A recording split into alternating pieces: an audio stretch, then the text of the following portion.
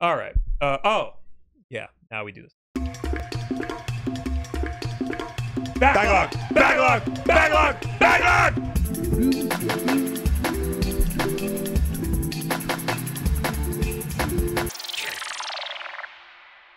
Hey guys, speaking of old games, it's the Backlog. It's the show where we talk about our old games. That's right. Every game we've ever bought over the course of almost 40 years, 40, we put into an Excel spreadsheet. And today we're going to pick one of those games at random and talk about it, regardless of whether or not we've played it. 40 years? Yeah, because I'm 3 years away from 40. I'm rounding up. Christ. 960 is 963. Three. Okay. Yeah. I gotta add Switch games to this. 646 is the number. 646. And that is, Metal Gear Solid 5. The Phantom Pain. Wow. Do we just... We just did Metal Gear Solid 4. Right. Do we just lump in Ground Zeroes as well? I mean, we might as well, because, like... I'm gonna say no. Really? Yeah. Okay. I'm gonna say that's a different game. Okay. Because I have a lot to say about that on its own. Yes. All right. Fair enough. I'll allow it. What system did we play this for? PS4, right? Well, you got it on... This is at a time... We were both still living at home, and you had your PS4, and then I bought myself an Xbox, so we had it on both. Oh, okay. Yeah. So... But it's the same game on both. This is recent enough where I streamed a lot of this game. Yes. I loved this game. So it got a lot of criticism because Hideo Kojima is the guy who made all of the Metal Gear games. Yeah. He was the showrunner on everything. Mm-hmm. And he got fired right before the game came out. Yes. Like just a few months before it launched. He had a very difficult development cycle with this, and it really strained his relationship with Capcom, who at the time was going through their own like weird identity crisis. They didn't want to make video games anymore, seemingly.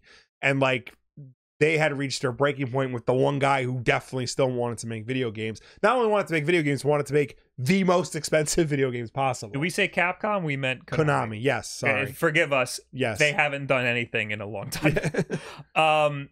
So my theory as to why he left or got fired, I think it's obvious he got kicked out. He got forced out in some way.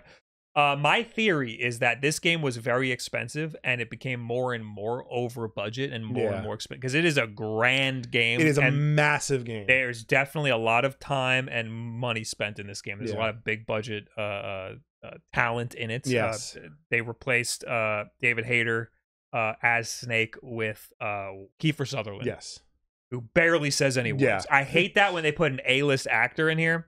At the time, he was A-list. Well, no, he's like Kiefer Sutherland's still like a big name. People know who he is. So at the time, I mean, when they put a big talent there, they don't want to spend too much money on them, right? So they book them hourly, and he barely has any lines in this game, even though he's the main character, which is unfortunate because Snake talks a lot, and that's part of what makes Metal Gear so good.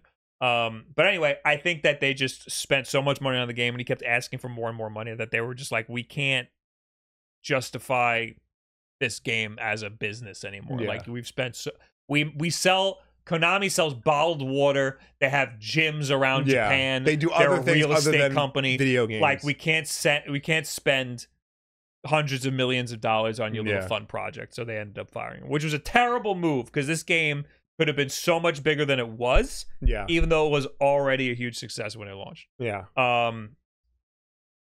So the game is clearly in an unfinished state. The first, 15 hours or so are amazing. And then you get towards a part where you feel like there's just nothing. It feels like there's just a hard cutoff. It's crazy because I would imagine games aren't developed in a linear way like that. No. You know? Yeah. And it feels like it is, though, because it literally feels like the game just doesn't have an ending. It just is unfinished. I had to kind of look it up on YouTube. People data mined the game and found like kind of a storyboard of an ending. Yeah, people found like deleted scenes that are technically still on the disc. Like the data is in the game, but like there's no mission for it. There's no context for it. It was just abandoned because Kojima was never able to implement what that story level would have been. Yeah, it sucks because it was incredible. I loved a lot of this game. It just it had no resolve. There was no closure in it. And this was supposed to be such a great. They set it up to be such a grand thing. Like it's decades of Metal Gear, and they made it clear. Like this. Even before we knew anything that was happening with Kojima and Konami, like they made it clear. This is it. This is the last game. We're not going to do any more Metal Gears after this. This is the period at the end of the sentence. Yeah. So you're expecting it to go out in this big epic fashion, and for it to essentially release unfinished, like it's just so heartbreaking and disappointing. It still has some of my favorite moments in video games, like in the single player games. Like there's a couple of games that I would give examples of for storytelling moments that could only happen in a video game. Right. This has one of them. I don't think I want to spoil it for people because of how cool it is. I'm not even 100% sure. I'm pretty sure it's a mandatory mission. Did you beat the game? No, I quit the game because I don't like this game. Oh, okay. I'm sorry. Like I tried. Like I really, really tried. Like I played 4. I was a little burnt out by 4. I played. Did you like 4? We talked about 4. We did. I did like it, but I'm like, all right, it's the Metal Gear. It's a little long in the tooth, whatever. But then I played. There's the thing. I played Ground Zeroes. I fucking loved Ground Zeroes. Ground Zeroes is awesome. I was like, oh my god, I'm so pumped for 5. I'm so pumped for the Phantom Pain. And then the Phantom Pain comes out. It's not even the fact that the game is unfinished. That is the problem with me. I don't like the way, like the mission structure of this. This isn't Metal Gear to me. This is a different game. The fact that you're so focused on like resource management and maintaining the mother base and like, you know, making sure your teammates are happy, and like the fact that you have to go into every mission like with a very specific loadout, otherwise you're gonna have a very difficult time, you know, depending on what mission you select and like what you want to do. Like if you pick the wrong sidekick, if you pick Quiet instead of the dog, you're gonna have a bad time. And if you pick the dog instead of Quiet, you're gonna have a bad time on a different mission. So I don't love RPG elements like that where you have to like tool around. Sometimes I do like to tweak loadouts and stuff. Right. This game, I was willing to put up with it because of how much I liked the gameplay loop. But that being said, for the most part, I played this game as a pacifist. Right. So every loadout of mine was just the tranquilizer sniper and the tranquilizer handgun, and that's it. And I was building my loadout and unlocking stuff to get all of the less lethal weapons and stuff, and building out Quiet to have a less lethal sniper weapon. So you also get a companion in this game. You can switch between different side characters. One of them is the dog. Who's great. The other one is Quiet, who's a sniper, who's also great. One of them is, I think the person who's playing this gameplay right now that you're seeing on screen, their companion is this big robot that you drive around in. There's other ones too, but I mostly just use the dog and Quiet. And I also didn't like the resource management of Mother Base too much, but I got used to it and kind of enjoyed taking a break between missions and tweaking around with it. What I liked the most that a lot of other people didn't like was the sort of open like the sandbox structure of it. That I thought was cool. Like I thought that was like a unique expansion of what the Metal Gear idea was, because the Metal Gear games, they were never open world, but like the places you were open enough where you could, you know, choose your own path and like decide how you're going to finish this level. I just think that, like, you know, the thing is too, like every Metal Gear game gets more and more complex with the moment to moment gameplay, and this just like hit a point of like high complexity for me that I just think was at odds with like what a Metal Gear game should be. So do you think the actual mechanics for doing action in the game was too complex, or do you think that the other stuff around it, like the unlocking stuff and the going back to Mother Base and like bringing resources back to Mother Base, more so that stuff than that stuff is a little annoying. That stuff is more annoying to me in Peace Walker. There's a lot of stuff like that in Peace Walker, and if you like don't play the game for a while and you come back to it, it gets a little confusing. Now, I did really like the mechanics in this game. Right.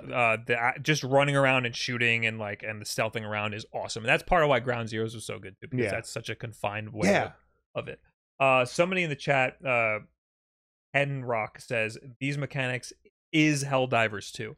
So I like Helldivers 2 also. Yeah. And I couldn't explain to somebody why I like Helldivers 2. I was just like, I just think it's a fun game to just run around and shoot things. And then I saw on TikTok a side-by-side comparison of the movement and shooting mechanics in Helldivers 2 versus this. Right. And it is 1-to-1. They're exactly the same. Okay. And that's why Helldivers 2 is good. Yeah. Because they ripped it from this game.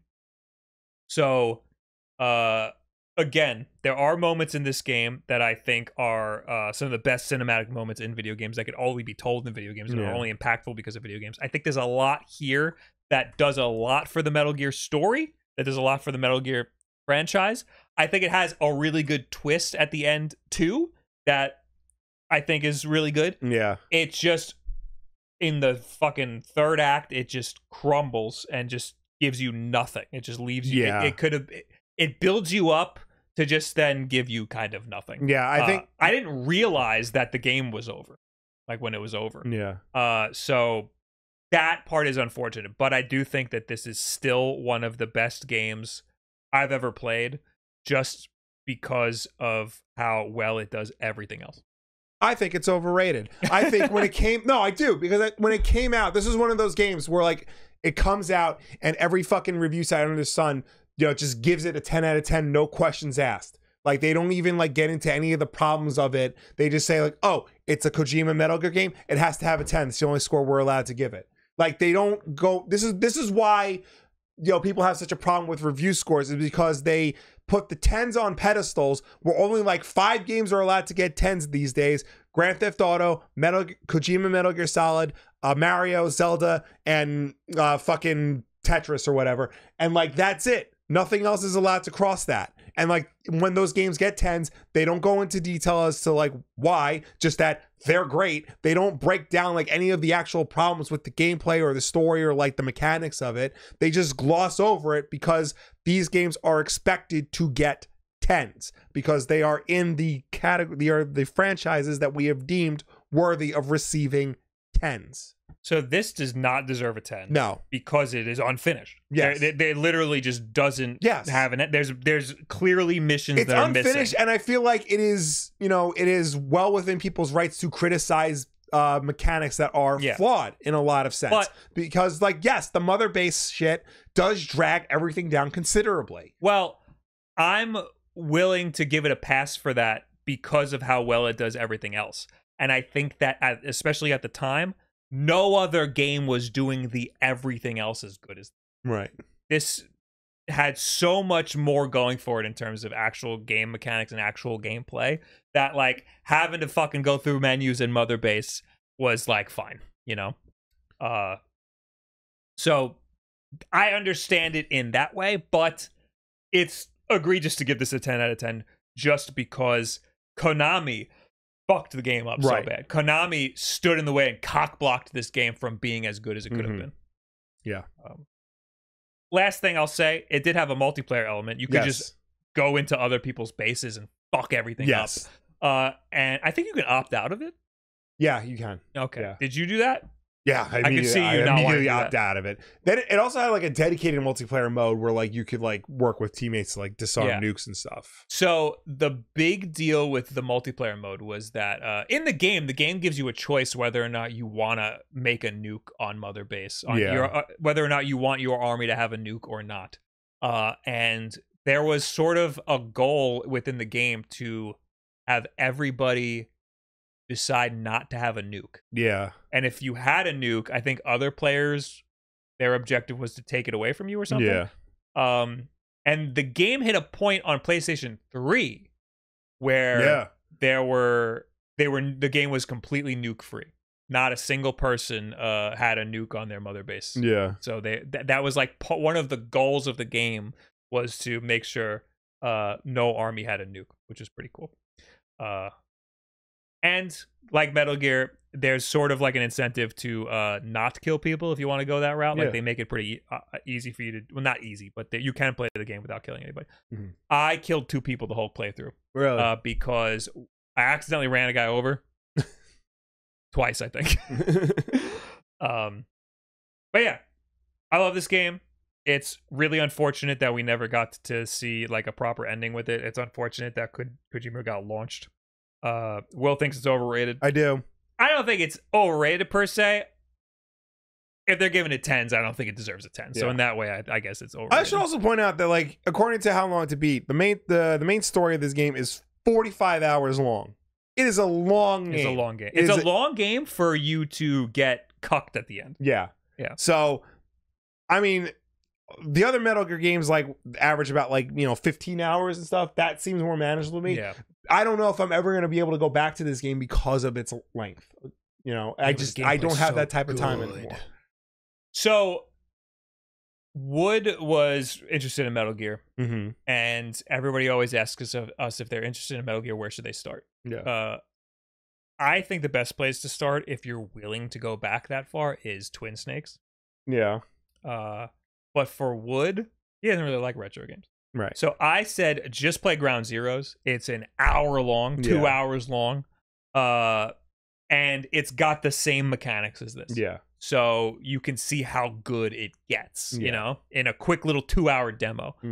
So I would say that. I think that that's the easiest entry point for somebody. It's not the best way to experience the Metal Gear story, but it's such a low barrier to entry. It's only 2 hours. I would recommend that over this game because this game is so long and a little disappointing towards the end. Yeah. So play Ground Zeroes. What I'd say. And if you like that, then you get another 45 hours of it with this game. There you go. A lot of Metal Gear. Yeah. You get to talk Metal Gear as a whole is good. You can never go wrong with Metal Gear. Yes, you can. You survive. You could. Yeah. True. Snake's Revenge. Thanks for watching the Backlog. Yes. Come to a podcast sometime. We'll see you later. Goodbye. Bye.